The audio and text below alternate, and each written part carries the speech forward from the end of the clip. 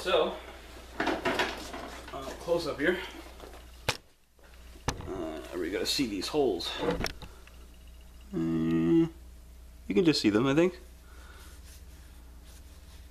So, see how these little holes go across?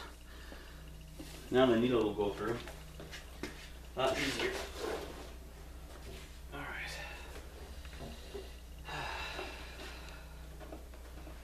So,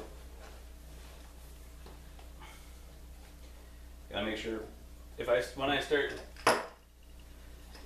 sewing, I gotta make sure that, so note, cedar works well as a backboard. Your puncher goes right through the cedar nice and easy, and it went really well, pretty fast.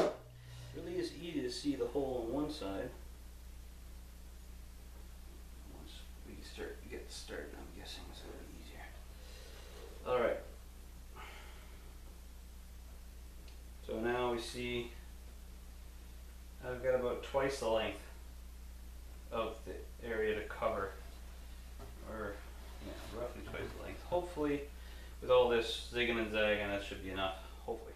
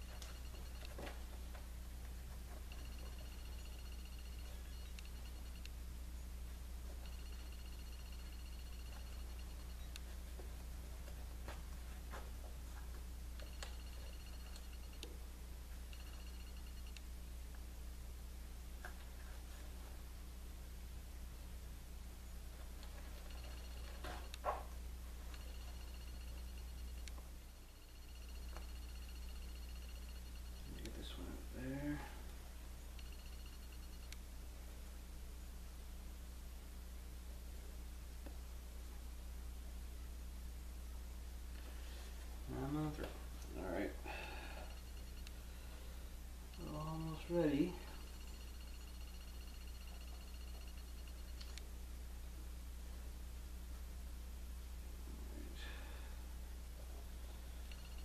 Almost ready to tie this off. If I can just get this one through the other hole. A little tight.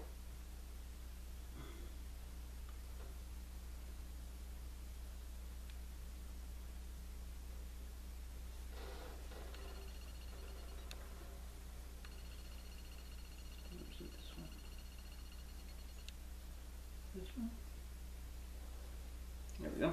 Alright. So, I got them both on the inside now.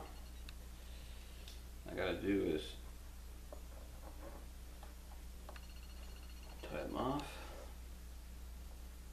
There we go.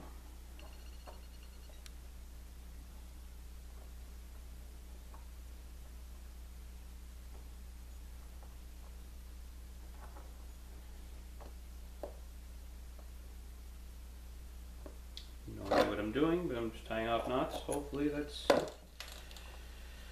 good enough. There. Drum roll. We're gonna flip it over and we'll see what it looks like. It's good in camera. That is our first seam. Let's push this in here. There you go. Well, it's sewn.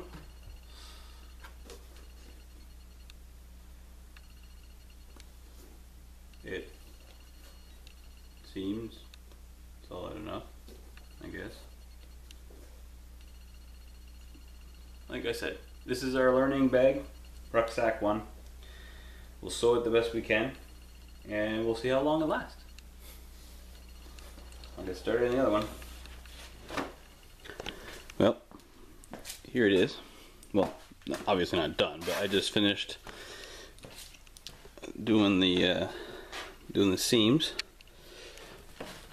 It's a little bigger than I was envisioning, though it did turn out exactly the dimensions that I had measured. But I guess even with our the cardboard cutout, it's kind of hard to.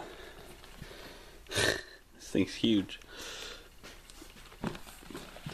So I'm also planning on kind of finishing the top, the front with a couple of pockets, which is going to make it even more massive.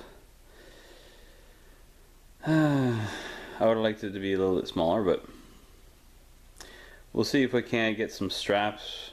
I guess I'll see if I can get some straps on the sides and maybe get it to be able to kind of tighten from the back to the front, kind of tuck it in, so if I have less stuff in the bag, just to make it look more compact, so the stuff doesn't float around there. But not too bad for my first seams. I mean, you see that they're crooked, and that I figured out as I went along that the holes need to be perfectly spaced. So the fact that I put holes on one side, yeah, I did all the holes on one side first, and then the holes on the other side, and then like they didn't match up. So as they don't match up, and the string tightens up, then it does this wavy line, which is fine for me. I don't care. It seems pretty tough. It doesn't seem like it's gonna go anywhere, so that's good. So phase 1. Phase 2, we'll start working on the straps for the back and some pockets. I have to curl this rim down, get that glued and possibly sewn. I also want to get the holes all around the side so we can get a string, like leather string, so I can tie that nice and taut to the top. That'll bring the whole shape in more solid. And I'd like a pouch, at least one pouch in the front, maybe a couple on the sides. Yep. I'll go on to phase 2.